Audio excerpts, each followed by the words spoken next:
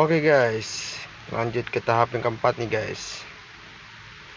Di biasa posisinya nih. Nah di sini kita kan sudah menemukan tanda plus nih. Nah kita akan mengisi ruang yang kosong pada bagian atas ini yang berwarna orange untuk full warna ya guys. Nah caranya ini kita lihat titik orange yang ada di sebelah kanan. Nah contohnya seperti ini nih. Dan ini caranya nih, kanan ke atas, atas ke kiri, kanan ke bawah, atas ke kiri, kanan ke atas, atas ke kiri 2 kali sehingga menemukan titik putih, dan kanan ke bawah. Nah, terus kita cari terus nih guys yang ada titik orange nya di sebelah kanan. Kita lakukan cara ini berulang-ulang. Oke.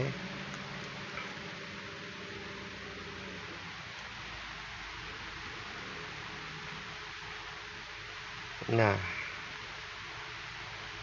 oke, sudah jadi seperti ini guys atasnya nih. Nah kalau kita tidak bisa menemukan yang warna orange yang ada di sebelah kanan, nah kita lihat nih patokannya nih, ini nih bentuknya membentuk seperti ikan nih guys. Nah anggap aja ini kepalanya nih guys. Nah ini dua ini ekornya nih.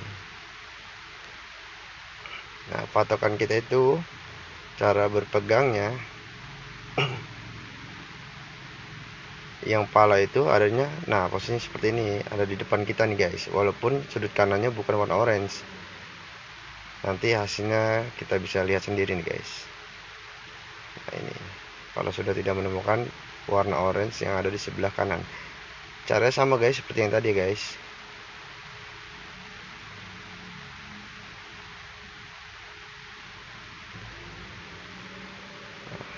Di sini masih menemukan kepala ikan, dan nah ini kita mendapatkan orange yang ada di sebelah kanan.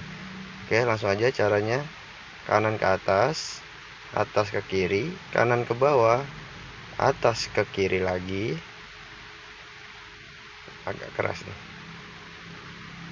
Langsung kanan ke atas lagi, atas ke kiri 2 kali.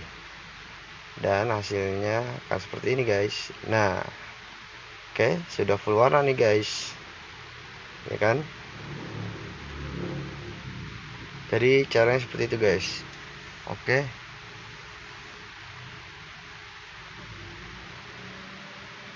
Kita lanjut nanti di video selanjutnya guys, di tahap yang selanjutnya. Oke, terima kasih.